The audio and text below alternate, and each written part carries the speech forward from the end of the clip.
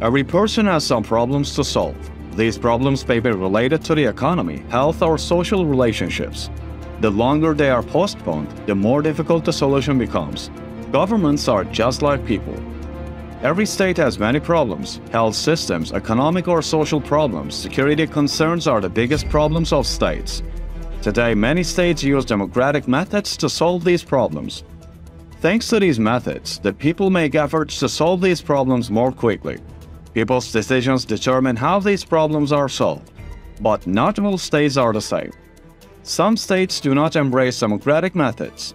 These states have little appetite for solving chronic problems. Heads of state put pressure on people who talk about these problems. In this way, they aim to ban the discussion and protest against these problems. But can this method really succeed? What is happening in Russia these days clearly answers this question. Vladimir Putin is putting pressure on everyone who wants to organize protests.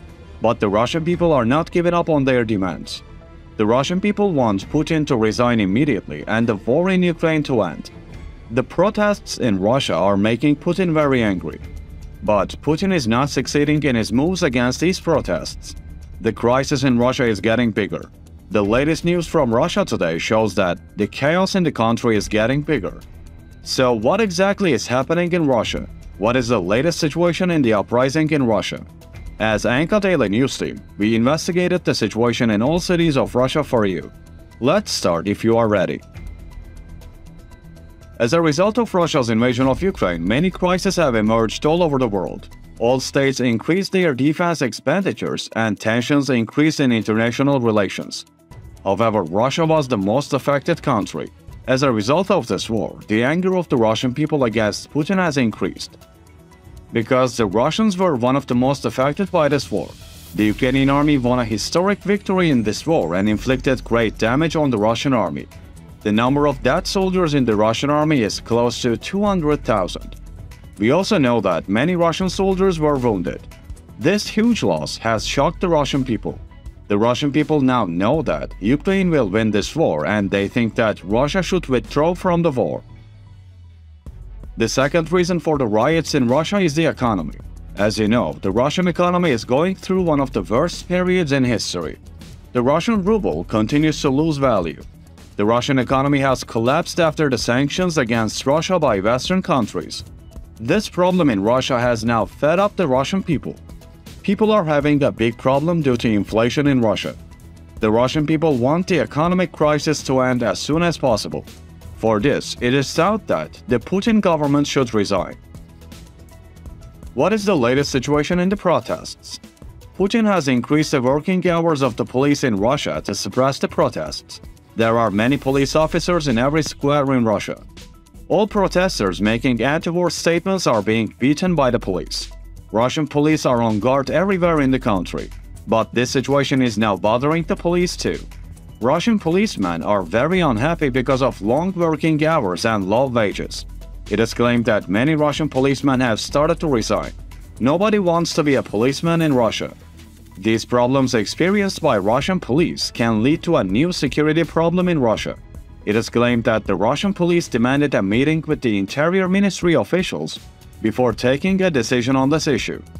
If the demands of the Russian police are not met as a result of this meeting, thousands of police officers may resign from their posts. This may lead to an increase in security problems in Russia. Security problems in Russia continue to increase day by day. Other crimes are increasing due to police officers working in squares. It is known that especially extortion and theft crimes are increasing in Russia. According to some people working in the Russian press, there is an interesting reason for this. The Wagner Group was releasing prisoners from jail in Russia and taking them to Ukraine to the battlefield. Allegedly, some prisoners managed to escape from the battlefield and return to Russia. These prisoners reportedly continue to commit crimes in Russia. This situation has caused the Russian people to face a new problem. The Russian people are very angry with Putin because of the increasing problems in the country. Russian protesters are currently organizing mainly through social media. Anti-Putin views are gaining more traction on social media. Support for Putin is decreasing day by day. It is known that Putin is no longer wanted by the majority of the people in Russia. According to polling firms in Russia, Putin is unlikely to win another election. Putin has reached the end of his political career. On the other hand, the Russian people continue to try interesting methods to continue the protests. Russian rioters gathered in a square in the city center of Ulyanovsk, a medium-sized Russian city on the banks of the Volga River. Hundreds of police were sent to this area. The protesters protested against some changes in local government laws in Russia. During this protest, there was no talk about the war, because all the police surrounded the area. Russian people were not able to express their demands that the war must end.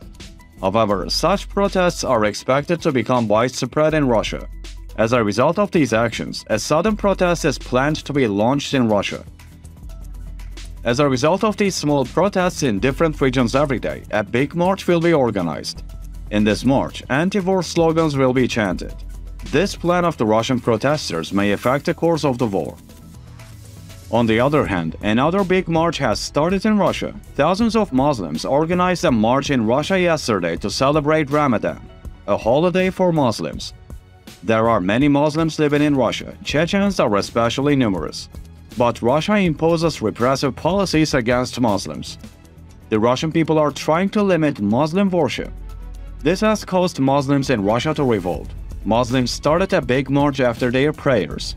Muslims marched through the streets, chanting slogans against the ban on their religious beliefs. These protests received wide coverage in the Russian press.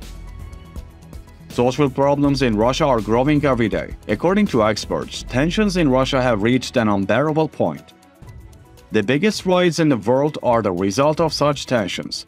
As a result of too many problems accumulating in the country, millions of people are trying to change this order by rebelling. Experts who conduct research on Russia say that there is a very high probability of a major uprising in the country. Anything can happen in Russia at any moment. What do you think about the riots in Russia? What do you think about the methods of Russian rioters? Do you think Russian protesters will start a big riot? What kind of decisions do you think the Russian police will take during this period? Don't